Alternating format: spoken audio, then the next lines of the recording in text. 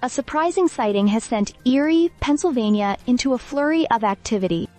Last weekend, an alligator was spotted swimming near the shore of Lake Erie, captured on video and causing quite a stir. The Erie Times-News reported that the first sighting occurred on Sunday, and since then, animal rescue specialists have been diligently searching the area. Despite their efforts, the exact whereabouts of the alligator remain elusive. There have been reports of possible footprints and additional sightings this week, but its origin is still unknown. Pennsylvania Fish and Boat Commission spokesperson Mike Parker noted that while they are aware of the situation, their involvement is limited to incidental sightings rather than an active search.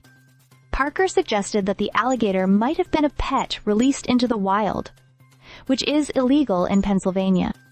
The commission sometimes investigates such cases, as pet owners might abandon exotic animals when they can no longer care for them. Tricia Volz from the Erie Reptile Expo estimated the alligator to be around 3 feet in length and expressed concern over its survival. She highlighted that many people are searching for the creature, making the task challenging. The alligator might find plenty of fish in the lake, but it will face difficulties if the search continues without success. The situation has caught the attention of locals and experts alike. Florida, known for its alligator population, offers some insight into handling such occurrences. Alligators are common in Florida, and while attacks on humans are rare, they can be dangerous if approached or fed.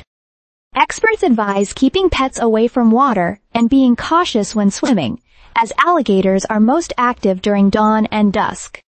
Florida's approach includes not feeding alligators, as this can cause them to associate humans with food, increasing the risk of attacks. If you encounter an alligator, it's best to keep a safe distance and avoid making sudden movements.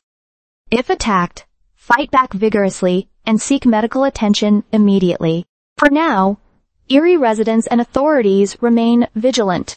Signs warning about the alligator have been posted, and anyone who spots it is encouraged to call local authorities. The hope is that the alligator can be safely captured and relocated to prevent any harm to both people and the animal itself. Stay subscribed for more videos.